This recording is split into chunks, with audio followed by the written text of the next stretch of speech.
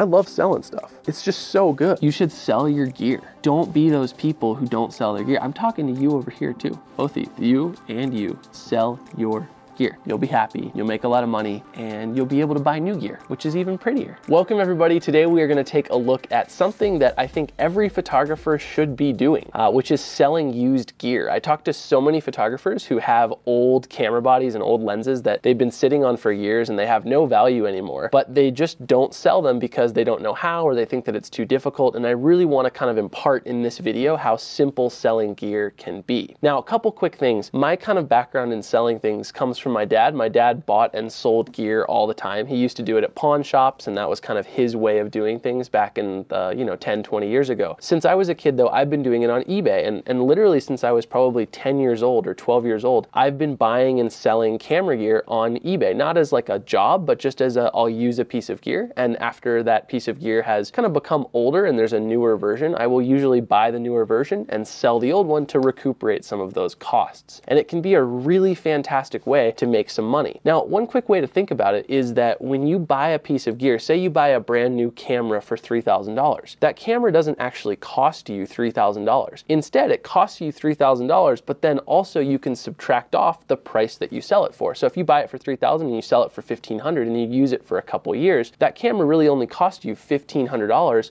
for a couple years of use, which is actually pretty awesome. I'm a big fan of kind of thinking about things in that way, in that respect.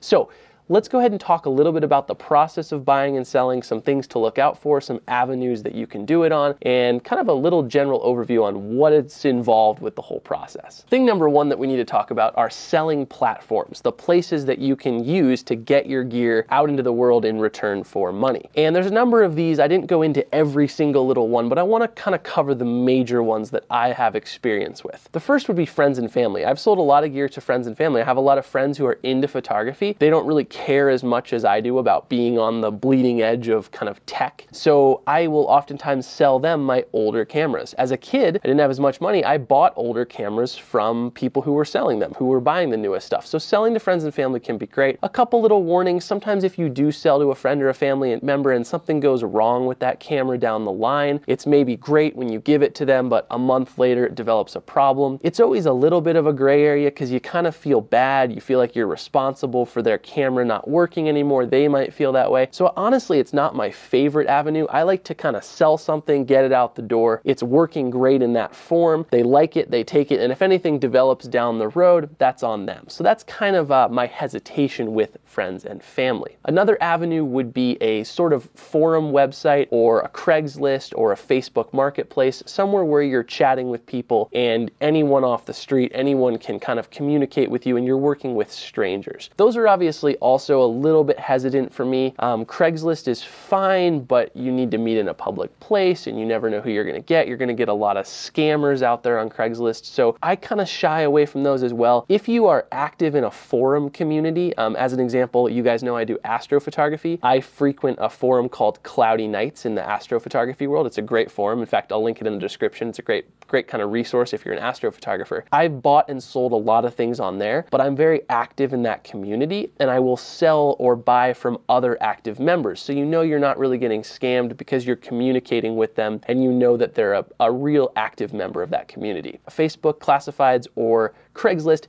you're taking a little bit of a gamble with who you're going to communicate with. Another resource would be, say, an Amazon or an eBay platform. You can actually be a seller on Amazon. You can also obviously sell things through eBay. There you're going to be paying a little bit of a premium to Amazon or to eBay to you basically use their platform to sell your gear, but it's very clean in that you literally put the thing in a box, you mail it off to the person who bought it or who won the bidding for it, and then you cut your ties. They give you a good review, you give them a good review. If anything bad happens down the line, that's on them. It's a safe, very clean environment, but again, you lose a percentage for doing that. So that's another way to do it. And then probably the easiest on the seller is a website like MPB or B&H, link down in the description, KEH, a actual camera store that specializes in buying and selling used gear. And those are great resources because that's very easy for you as a seller. You literally put the camera or the lens in a box, you mail it to them,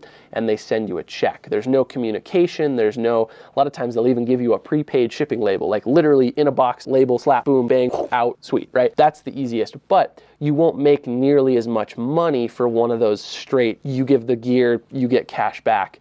They're gonna resell that, so they need to obviously mark down the amount that you get as a seller. So those are kind of the main platforms. My favorite of those is eBay. I'm a big eBayer, but again, eBay has its little nuances. A lot of times people ask stupid questions, things like that, but I find that the best bang for my buck and the best kind of effort level for the reward that I get comes around where eBay is positioned. Now that we've talked about the selling platforms, I want to talk about the second kind of stage in the process, which is estimating the value of your items. And there's lots of ways to do this. Obviously, if you're planning on giving your items to B&H or to KEH or to MPB, one of those websites, you can go on their website and fill out a little form where you say what you have, what condition it's in, what accessories it includes, and they'll email you or even just give you an estimate on how much they'll pay you for that item right there on the website.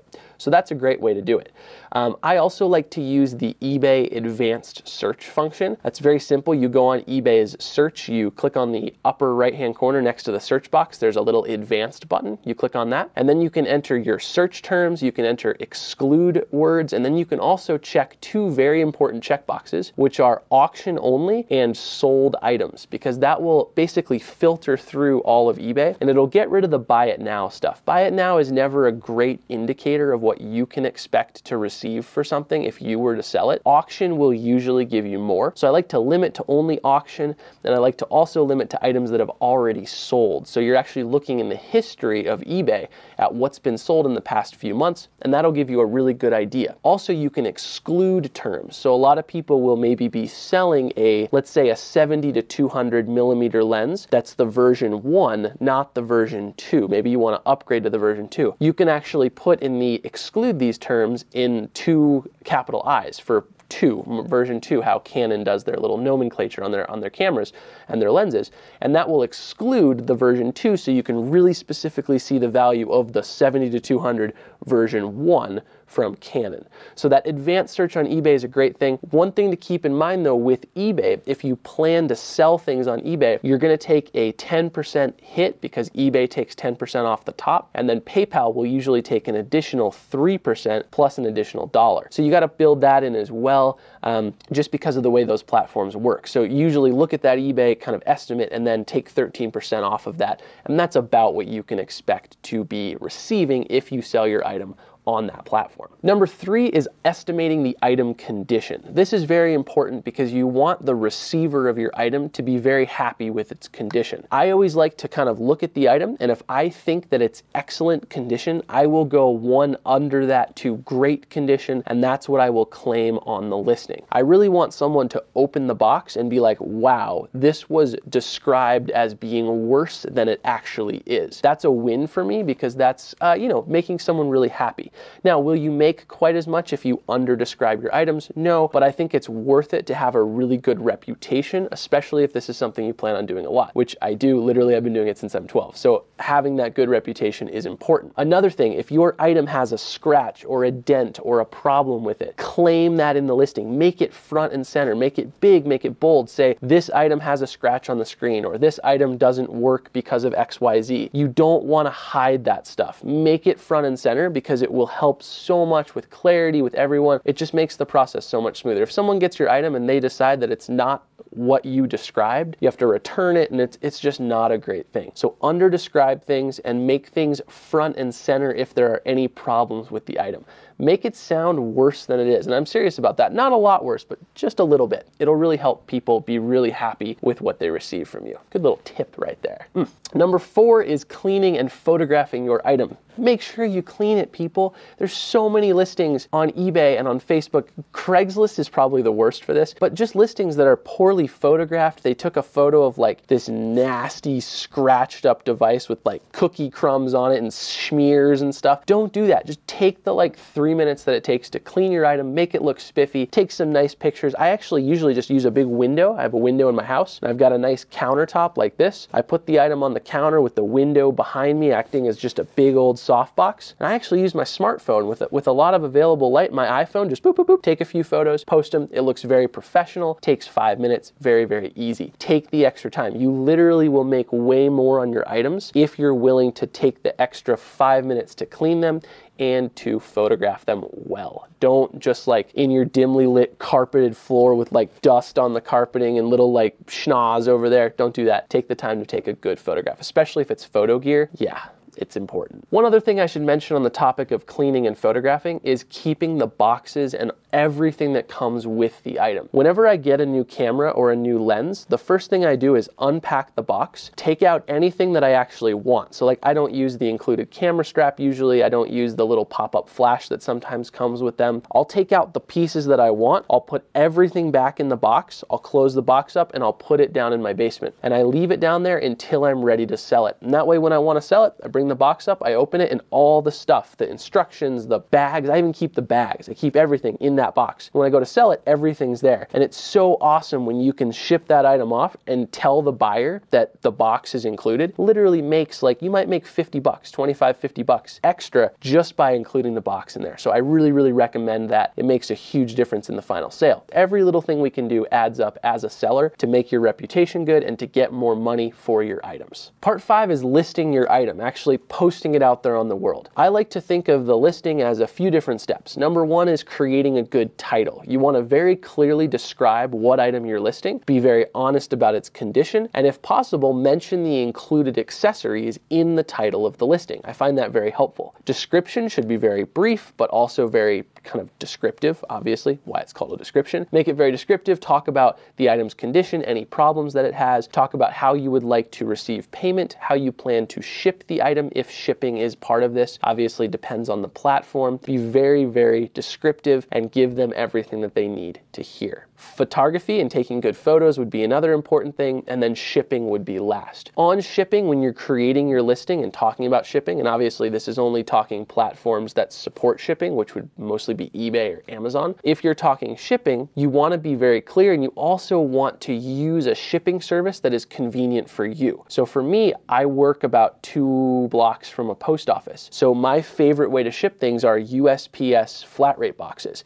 It's a flat fee. I know how much it's going to cost to ship anywhere in the United States. I can pop the thing in the box, close it up, print a label on eBay through PayPal, however you want to do it, and send it off. There's no like, oh, it's going to cost $400 instead of $300 for shipping, and you have to let the buyer know and they need to send you more money. It's very easy. You know what it's going to cost, and it's straightforward. Another thing I should say on shipping is some items that are so big and bulky, it's not worth to ship. Sometimes you will literally run into something that's just not worth the shipping cost. So if you run into that, just maybe try to sell the item locally so you don't have to worry about shipping. The other really nice thing about United States Postal Service flat rate boxes is that they are insured up to $50 for free, which is awesome. Obviously, you can tack on additional insurance if need be, but the boxes themselves are free. You can go to the post office and get like stacks of boxes or order them online, and the boxes are free. So you can just leave a stack of those in your house, fold them up, tape them together, pack the stuff in there, mail it off. There's no like,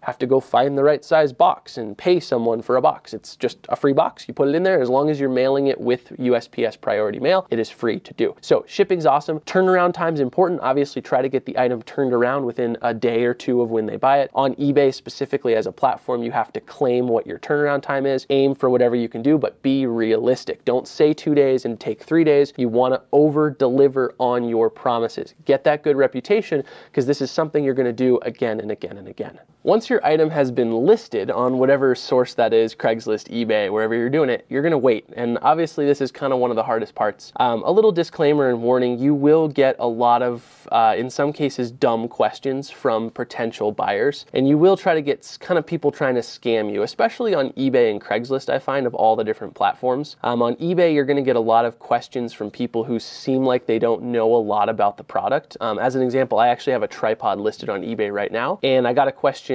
question a couple days ago that was, what's the maximum weight capacity of the tripod? Something that's completely Googleable, but you just kind of wonder why people ask you. But anyway, as long as you're okay with that, it's fine. You'll also get a lot of questions on eBay for people who want to pay you X amount of dollars to buy the item right now. And unfortunately, that actually breaks eBay's terms of service. Unless you can add a buy it now to the item and actually sell it through the eBay platform, it violates their terms. So that's actually a good rebuttal, is kind of making sure you research things when people ask you to do something on eBay, and firing back with, no, sorry, I'm not willing to do that because it breaks eBay's terms, or just because I'm not willing to. So just kind of be on the lookout for that. Craigslist, you'll get a lot of people who are like, hey, my moving company is gonna come pick this up. I'll pay you double for your trouble. Anytime that kind of stuff happens, just shy away from it. It's not a legitimate interest in your item. Really stick to people who have like local area codes on Craigslist or on eBay who seem to be responsible and who are willing to go along with the normal eBay process of wait 7 days, bid on the item, winner of the item takes it. It's very, very simple. If they're asking you to do anything other than that, I would be a little bit cautious and a little bit hesitant. So once you've waited, your item will be sold, whether that's just someone wanting it on Craigslist or the auction ending on eBay. Whatever it is, you will have sold your item, which is awesome.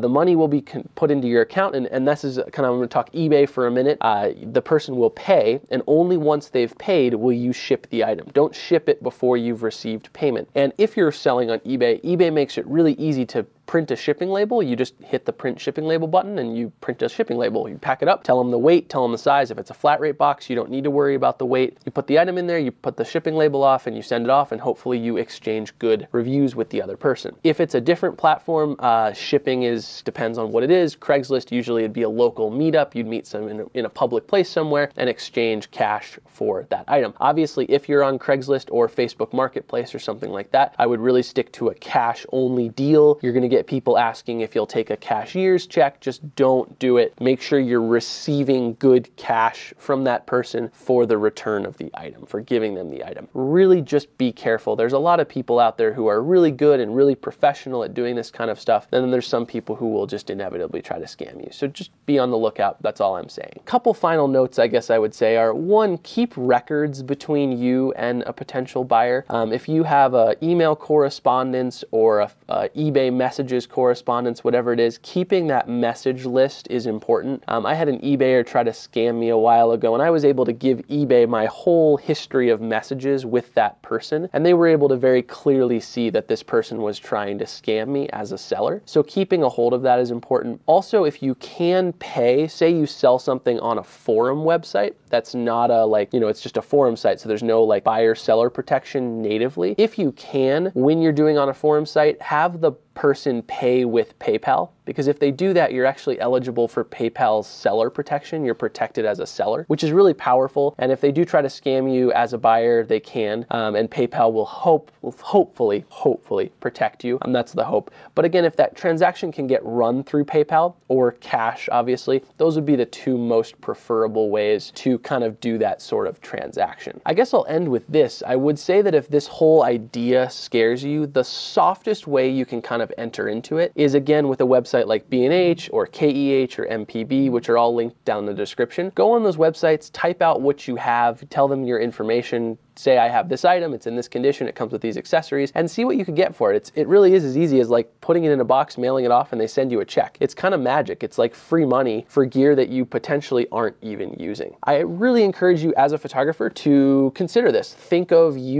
selling your used gear in return to help you buy new gear. It's a great way to kind of do a turnaround. Those items get used by someone who's going to care for them versus sitting unused in your cabinet. So hopefully this has inspired you to go sell some gear. Do it. It's awesome. You get free money for gear that you're not even using. So I highly recommend you do it, and you get to keep up to date with the newest stuff. Depreciation is a thing. The longer something sits unused in your camera bag, the more it's going to depreciate. You might as well sell it, get it out the door, and make a little bit of money. If you like this video, hit that thumbs up button. You disliked it, hit the dislike button. If you have a question, comment, concern, video idea, leave it in the comments section down below. And lastly, hit subscribe up there in the corner or down there in the corner to stay up to date with our future content. Lastly, a special thanks to Canon. They are the sponsor of this video. They let us use these wonderful cinema cameras to make this great content. So thank you, Canon. You're linked down in the description as well. If you guys want to check Canon out and what they have, what cool products they make, that is down there in the description. Thanks for watching, everybody. Woo! Pachow! Pa-pa-pa-pa-pa!